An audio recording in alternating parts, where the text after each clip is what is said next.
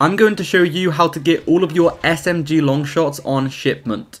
This is a method I've been using a lot and it works really well for me, so I'd recommend you guys doing it as well.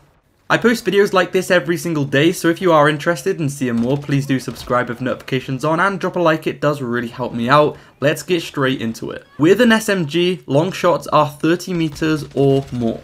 And if you've been playing Shipment and you've been trying to get long shots down the sides of the map, then you will realize that these simply just don't count. So I would recommend trying these two spots instead.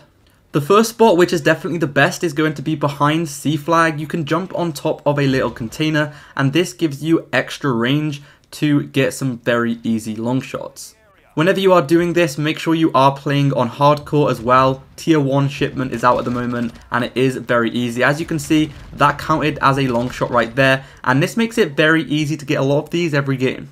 A lot of the enemies are going to be spawning around this area, and a lot of the time, the first thing they do once they spawn is head to this head glitch, which is just easy kills for you. All you need to do is hop onto this and then hop into the corner and you guys are in the spot. And to make this even more OP, you can actually put a deployable shield in front of you, mount on top of it. The enemies won't be able to see you that easily and it's going to result in some really easy long shots.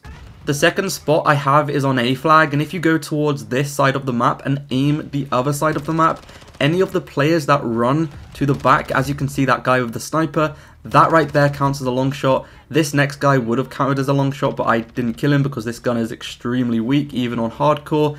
But if you aim in this direction, so on A flag, you want to sit at the very back and aim towards the other side of the map, a lot of the enemies are going to be crossing over, and this will also result in some pretty easy long shots. These are just two of the methods that I have found, so please do subscribe for more, and if I find anything else, I will be sure to post the video as soon as possible. Thank you for watching, I hope this did help, and I'll see you in the next one. Peace out.